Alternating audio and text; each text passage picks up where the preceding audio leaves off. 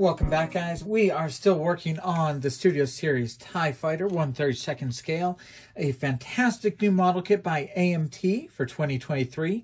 This is a huge modern rendition of the TIE Fighter. So in the last video, I did a lot of work on the TIE Fighter interior, all those decals for the panels, and the TIE Fighter pilot. You can see him in there with his very nice control panel. I've also done some work on the floor, so we'll be able to light that from underneath. Since that video was made, I've gone ahead and I put light blocking paint all the way around this kind of interior egg. I did black, silver, and I finished it off with a white. I've also done some light blocking paint on the inside of the two main halves, just kind of where I'm going to have some LEDs. And I painted and added a little bit of a wash to this interior piece.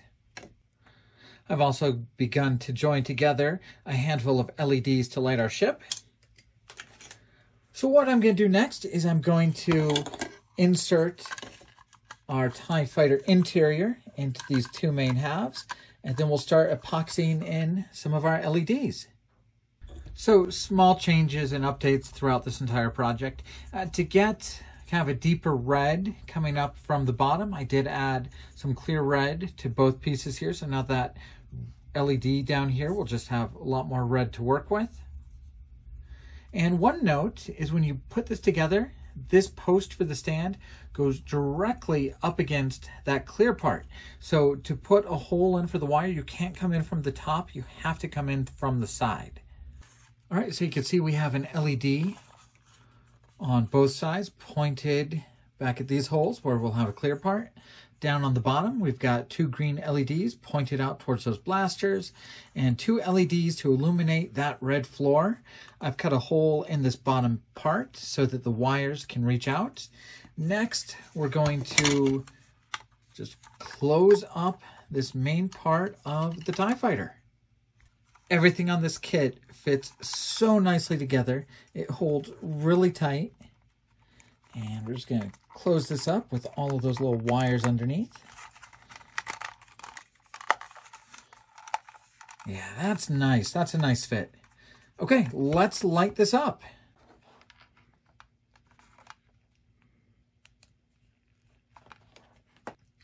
All right, so that is our lit cockpit. You can kind of see that red floor has lit up the walls with a nice red shine.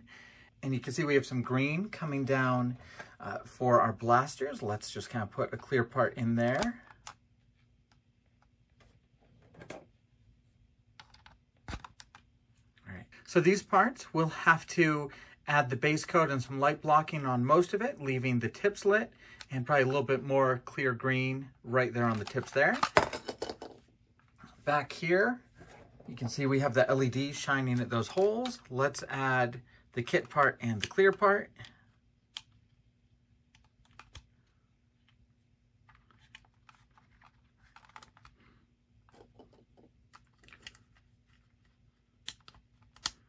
Okay, and there we'll have our two lit engines. One thing I was a little surprised by, but I probably shouldn't have been, is there is some space between this part and the outer bit of the hull. So I am getting some light spilling out here across kind of the front there. We'll have to see what that looks like with the front of the TIE Fighter on. But overall, very happy with how the lighting is working. And now we can move on to the really fun part of the build. I feel like the difficult part is really over. The next step is to cover this TIE Fighter with all sorts of detail parts. You can see there's just parts here left blank for those detail parts to be put on. That's going to add a lot of the detail and the look to this TIE Fighter. So I'm going to put those on, then we get to move on to painting. Okay, let's take a quick look at the instructions, just because I want you to understand how many little greeblies and detail parts are about to go on this TIE Fighter. Just all sorts of greeblies and little kit parts are going to cover this thing up. And then at the end, we're going to have some larger parts that are going to kind of cover up some of the seams. Now we can look at these on the sprues, but really when we're going to really see what they add to the model is when we have them on the model and we have a coat of paint on it. So I'm going to take some time off camera. I'm going to try and add in all these little greebly parts to the TIE Fighter, and I'll be back with that. Here's how the model looks after a base coat, and you can see I did just mask off the very tips of those blasters, and then I added some light blocking paint down here over the blasters. Then I did the entire hull in a base coat, and you can see just all of those little greeblies all over the ship. And it's kind of nice that some of them are not symmetrical, so you have kind of this little piece on this side, not on this side. And I think there were some differences kind of along the back here, but you can see how nice that looks with all the added detail. Oh, a couple design notes. So, in the last video, I kind of talked about inaccuracies between the studio model and the interior model. Another one is the orientation of this framework. So on the actual studio miniatures for the TIE Fighters, the frame is like this, with a frame at the 12 o'clock position and the 6 o'clock position. But then on the interior sets, it's like this, so that our pilot does not have a frame directly in front of his face. So this matches the interior, and this matches the exterior. And when you look at this part, you can see there are cutouts for both orientations. So you can pick the way you want it to be, whether you want to match the interior or the exterior, and then just put the frame on the way you'd like it to be. Okay, there aren't many, but there are some spare parts. So these are the little control wires and harnesses and yokes for the cockpit. And each of those little things you did get a spare, and I did use one. Yeah, I had a piece where I'm not sure if I lost it or I broke it, but yep, I did use this spare, but otherwise you have some spare pieces there. This little piece, you use about 8 of these along the back of the TIE Fighter near that main center structure, and you do get 1 extra there. And then these pieces you use kind of, well, I'll show you where these are, but you did get 2 spares of those. So if you lose anything to the carpet or run into any other problems, you do have a few spares of those real tiny pieces. These, you get 1 extra one of these, 1 extra one of these. This was one of the ones where you get an extra piece. And then those little silver, or what I've painted silver, those are the control pieces where you get a spare 1 of each of those. So very nice consideration from round 2 in AMT, just to provide you with a few extras in case something goes wrong. All right, I was masking this part off because some of these shapes here and here and here are supposed to be a slightly different color gray. And as I was masking them, I noticed the paint was kind of flaking off. And I was baffled because I never have this problem. My paints are really good. I do a lot of masking. I use a lot of Tamiya tape, and I never have paint peel up. I have never had paint peel up since I stopped using my last brand of paint. And so we're talking at least 8 years since I've had any paint peeling the way I do my models. And I was baffled. I was like, oh, does this kit have some different type of plastic? Do I have a bad batch of paint? Did I mix my paint wrong? This is the part that I boiled in the first video. In the last video I did, I had to boil this part to fix some of the warping. And now I'm having paint adhesion problems. So something in that process of boiling it must have brought out more oil or more byproduct from the plastic that just is keeping some of the paint from sticking. So that might be something. I'm not going to glue this hatch on. I'm going to finish the video without doing these extra panels. It's something I'm going to deal with later, but just something that didn't occur to me, that boiling the part to unwarp it might change the part a little bit, and it is giving me a little bit of paint adhesion problems. I tested a few other parts. Nothing else is having this problem. Nothing else is having problems with paint sticking. It's just this part that I boiled and then stuck in some ice water. Well, hopefully you can see a little bit more of that detail a little bit better. I added just a bit of a panel line wash over the ship, just so you can see a little more depth and shadow on those pieces. And I'm really excited about this kit. I'm having a blast building it. I love how it looks, even though I don't have the wings on it yet. I love how it's looking throughout this build. I'm really tempted just to slap the wings on it right now and just say we're good and say the model is complete, because I love how it looks. But the last step I have are these tiny little decals. AMT has provided a lot of little marking decals to go around the edges of the TIE Fighter, which I'm going to add them on just so we have those last little details there. Something this big, it's good to get a lot of those little details on it. But with or without decals, and I don't always put decals on my Star Wars ships, but I love how this looks and I can't wait to see it. We are so close to being done. And like always, the side of our box has all sorts of little callouts for what decals will go where. This is such a neat model, and it's easy to forget how big it is until you put the wings on. And that's what we're going to do now. So on the wings, you have a very large connecting surface here.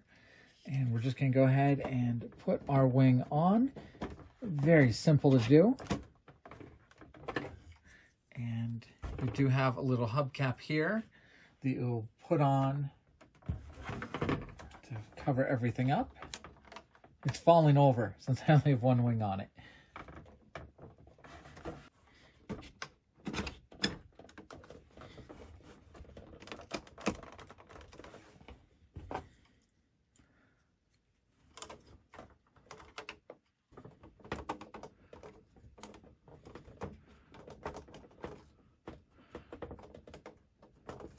All right, so here is a little Bandai 1/72nd Darth Vader Advanced TIE. Here is a TIE Fighter from the 1997 Twin Pack, redone by Round 2 recently. Here is another Darth Vader Advanced TIE.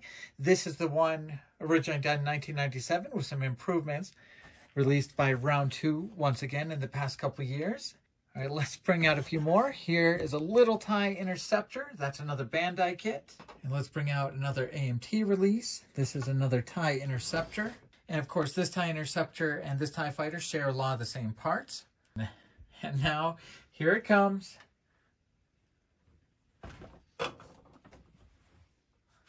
The Studio Series AMT TIE Fighter. So hopefully this gets through a little bit of the scale of this ship, going kind of from the Bandai 1/72nd to that classic 1997 Darth Vader Advanced TIE. And that's a huge TIE Fighter kit. And then you come across to our newest build. Of course, this is a wonderful little TIE Fighter build. But this is our new one. So both the Darth Vader's Advanced TIE and the Studio Series TIE Fighter are billed as being 1/32nd scale. They're clearly not in the same scale. The TIE Fighter, much bigger. This is a massive model kit. Now, of course, this TIE Fighter has lights, so let's get those turned on. So you can see all the little decals that I've added on. They really do help things out. Of course, we've got those cool green blaster cannons.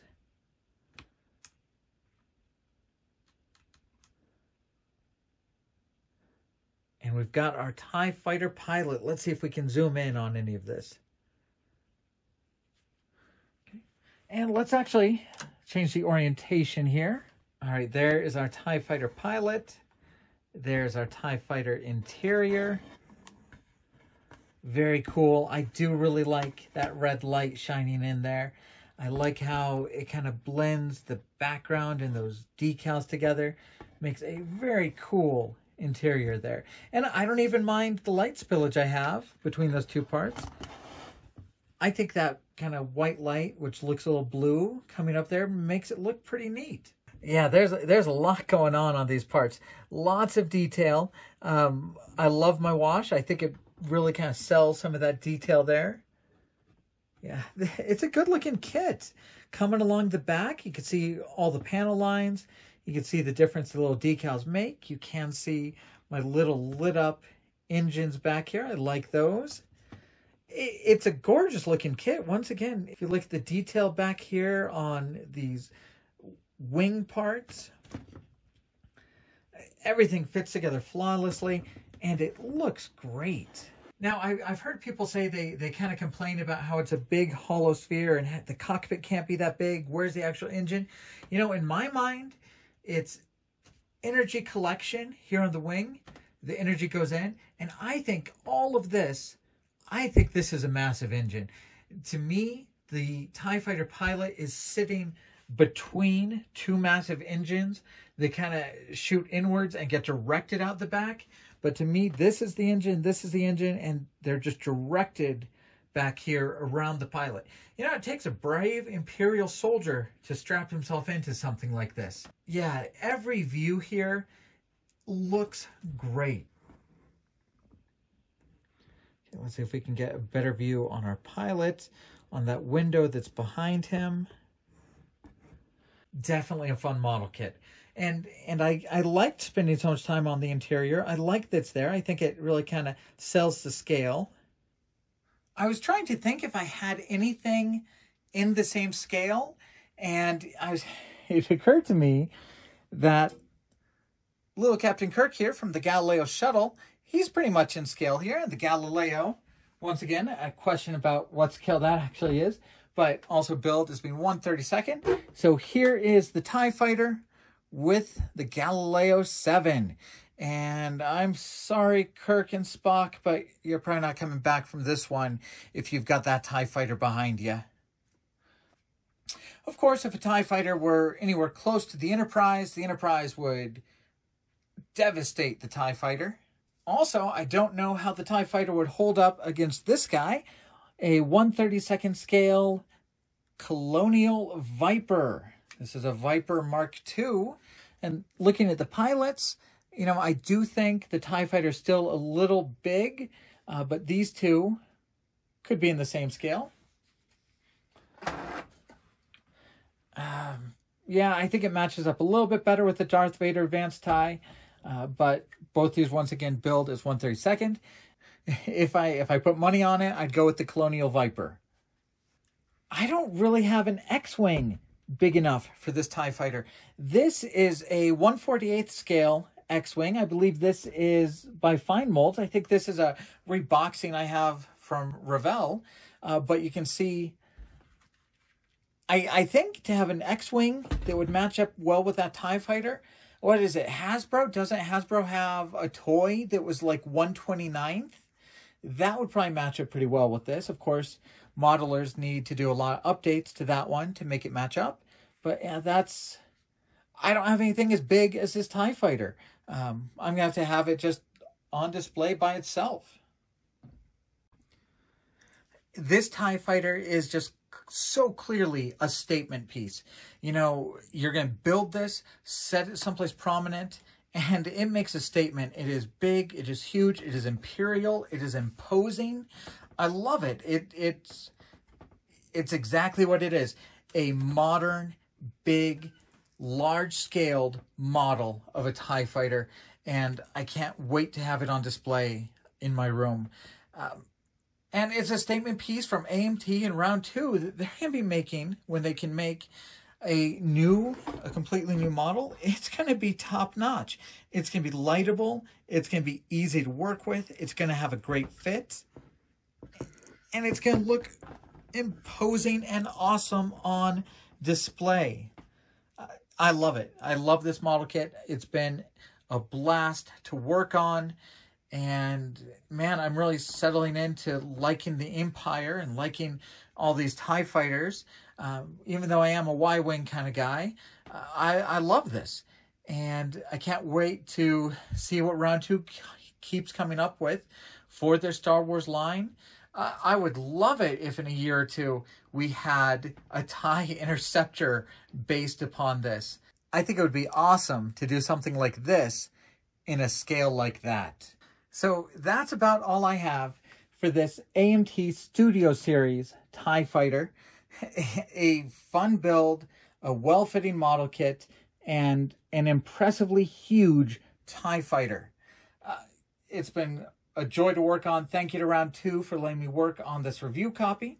And I think coming next on the channel, it's going back to Star Trek.